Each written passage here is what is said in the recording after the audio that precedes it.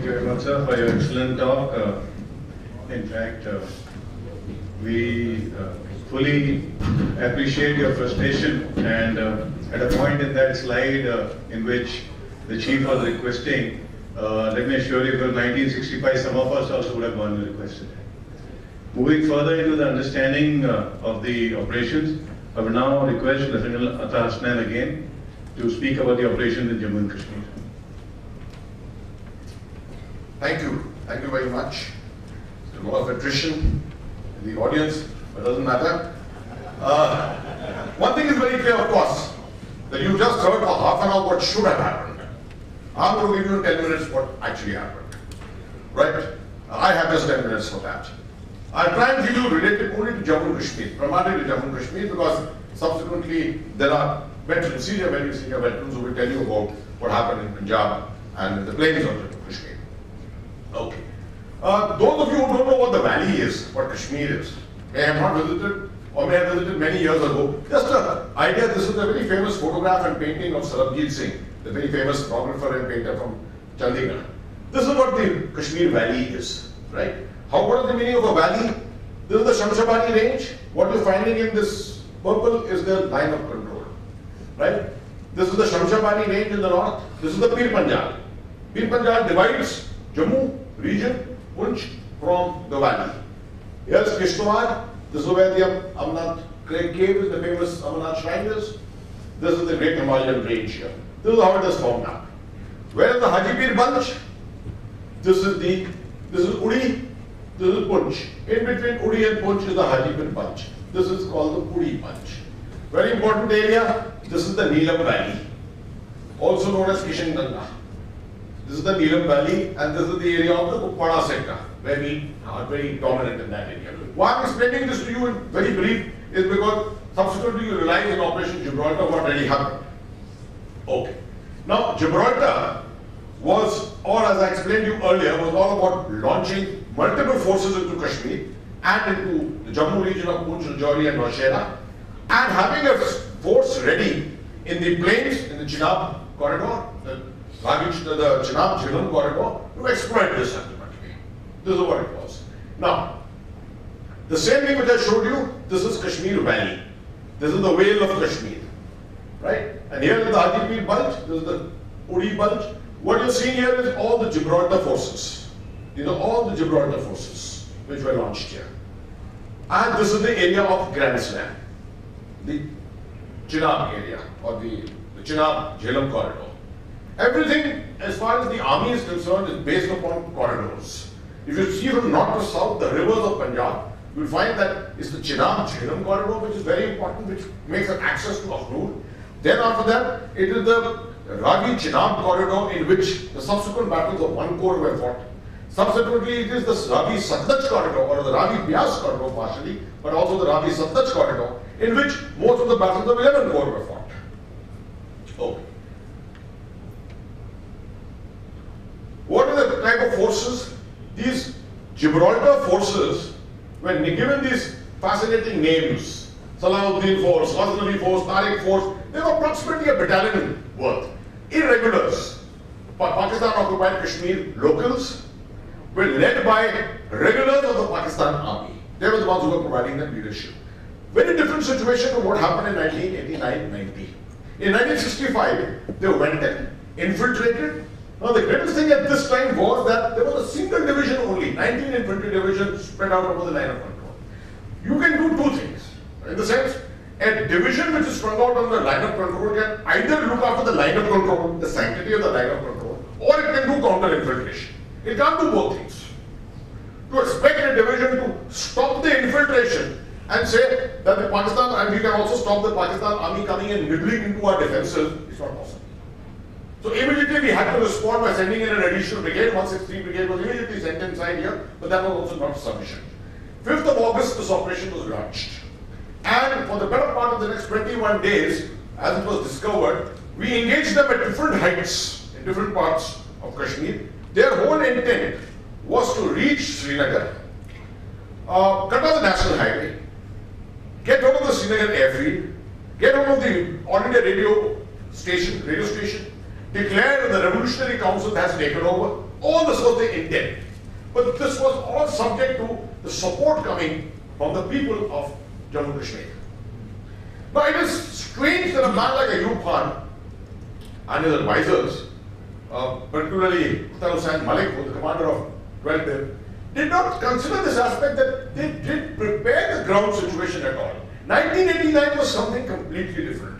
1987 to 1989, after the terrible elections, what happened with the elections in 1987, the groundswell was all against us, against India, the rest of India.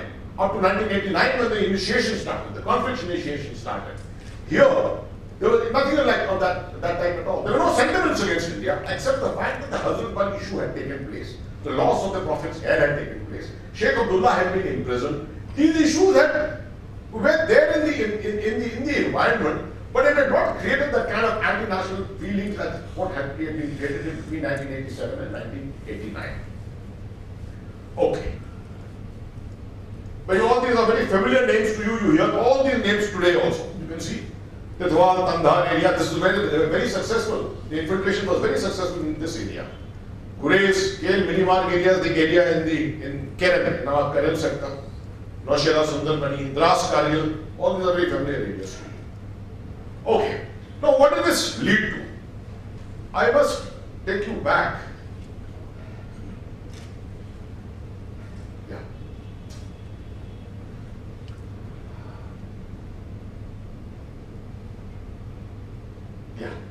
What I want to tell you is, it was decided, it was realized by General Harbaksh, even well before Gibraltar was launched, that if an operation of this nature is launched into Kashmir, then obviously one of the areas which is going to be very crucial, through which most of the logistics, the launch pads, everything will exist, is the area of the Hajipir Punch. It's a large area between Uri and Punch. And the decision was finally taken to go for the Hajipir Punch. This was a major decision, even more important than the decision to cross the boundary into Punjab, because this was the first decision to actually cross this ceasefire line. Now this issue here of the Air Force is a very important issue. There is no doubt that the presence of the helicopters made a great difference. I wish there had been many more helicopters, because in counter-insurgency operations, in the you have helicopters with you, it is a marvelous force multiplier, no doubt. But as far as the usage of fixed-wing aircraft is concerned, I would have loved it if aircraft were used in the Hajipir battle. If they had softened up, of course, the price would have been lost. But subsequently also in the Hajipir Punch, if we had used aircraft, fixed-wing aircraft, more offensively, perhaps it may have helped us tremendously. But remember one thing about the Air Force, which I would like to also, not in a debate form, but suggesting.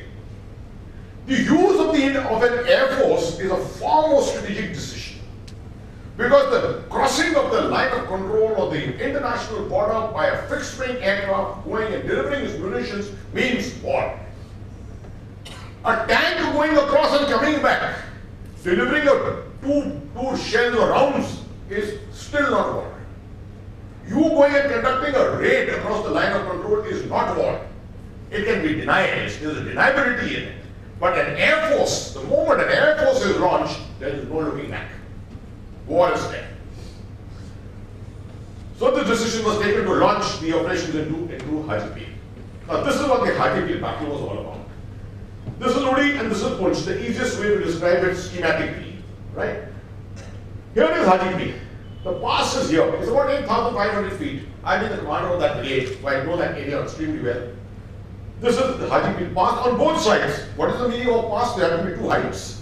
The height on the left is the Bisoli. Highest feature is Bisoli, or Bisali actually it is called. And on the right is this area called Bidori. Not correctly shown here. Bidori and Bisali. Closer down below is a place called the Ring Contour and another tabletop out here. It was a brigade operation, by 68 Brigade, Operation Bakshi. Brigade led by the famous Brigadier Zulu Bakshi, became Major General Zulu Bakshi Mahavir Chakra. Led by one para and 19 Punjab. One para, give it to them, a tremendous operation on the 26th of August, which was launched, on to Sarsang Ridgeline, which is now known as the Mike Ridge, Sarsang Ridgeline, capturing Sunk in the same night, exploiting further and getting to a place called Ledwali Gully, which is not marked here. Ledwali, I will mark here. Ledwali Gully. Capturing Ledwali Gully in the immediate exploitation. And then with the company group, Major, later on Lieutenant General Ranjit Dayal, asking for permission that I can descend into the valley and climb again and let me go and exploit. Well, I think I can make it there. So even while these operations in Bhadori were still stalling, you found that Ranjit Dayal led the operations, came down into the valley, into the Hyderabad Nala, climbed up again and managed to get to the Saringanpur area here. And that is how on night 27th, 28th August, early morning, Haji Pir fell. This was a hugely strategic thing. Because the collapse of Haji Pir, of course, the mopping up of Haji Pir once took the better part of the next 10 days. Because there was a southern thrust which was coming from 93 Brigade also, from here. And that is what led to the final mopping up. But this was a huge strategic success. And this gave a tremendous boost to the self-confidence of Western Command, 15 Corps, I think the overall Indian Army, and with kind of decorations which were won, etc. It was a tremendous boost to everyone. And this is what led to the scare that it is a possibility that the Indian Army, having captured Haji Pir, having done carried out successful operations in Kupwara in the Neelam Valley area, both are like, from both directions, they are likely to concentrate and go for an offensive to Muzaffarabad. This is a perception which seemed to prevail in the Pakistan Army. And therefore there was a tearing hurry to launch Operation Grand Slam. And this is how this is the Haji Pir battle. You can see Punch and Puri, and you can see what is the crucial strategic nature of this. Last bit, the Jhamjharia battle. Not a very good sketch. I just want to tell you what in a minute maybe. The importance here. I've already outlined Akhnur is here, and the road from Akhnur going up towards Punch. This is the road. The whole intention was north of Chenab, launch this offensive, get hold of this bridge. There's a famous iron bridge. Get hold of that bridge, and therefore all forces, that is 25 Div, 80 Brigade onwards, which is 29 Brigade, 80 Brigade, all northwards would get cut off. It was launched because it was no doubt a very sensible thing to have done from the Pakistani angle. Akhtar Malik designed it himself. And it was launched with 2 brigades and 2 regiments. This is the Munawwar Tawi alignment. There were covering troops ahead of it. Total of 5 battalions were available to 191 Brigade at that time. But actually in the main area of leading up to Akhnur, there were 2 battalions, 15 Command, 6 Sekalai, which were available there. The important thing here, on the 1st of September when this operation was launched, the Pakistanis took too long with their 2 regiments to try and mop up all the covering troops who were ahead of the river. If they had not spent time doing all this and had made a dash immediately to try and get to the Fatawal Ridge or to Akhnur, it would have probably, they would have been able to get to Akhnur. Because there were no troops in the depth at all. Well, what happened was, that was the time when the Air Force, if it had been brought in, this was the time on this line of the Munawwar Tawi, that actually if the Air Force had come in by day, the entire Pakistani armor would have been sitting around. It didn't happen at that time. But they made a fatal error, the Pakistanis. The same day, the Pakistani army chief flew in here and changed the command of the operation. Then he removed Akhtar Hussain Malik from the command. The reason which many people say is that Akhtar Hussain Malik was actually an Ahmadiyya. He was not even a Sunni, not even a Shia, he was an Ahmadiyya. And they did not want to give any benefit of a victory to an Ahmadiyya. And therefore he was removed from command, although he had led the entire Gibraltar. He was removed from command, and Yahya Khan, who was Joshi 7 Day waiting in the shades there, and who was a favorite of Ayub, was made the Joshi. Now what happens in a battle? This is for our non-informed friends to understand. What happens in a battle? If you're suddenly one day told, in next 1 minute you're told you are the Joshi now. What will you do? You don't know what is happening around you. So you say, give me 24 hours. 24 hours, I will then get hold of everything. This is exactly what happened. 24 hours he took, and in those 24 hours, the Indian Army brought pulled back 191 Brigade and made a new main position here, brought in 41 Brigade, brought in 20 Lancers, lesser squadron, a whole regiment was built up here. In 24 hours, the battle of Akhnur changed. And that is how India was saved. Actually, and because of the impending nature of the possibility of success here, a counter-offensive had to be launched to Punjab. Thank you very much.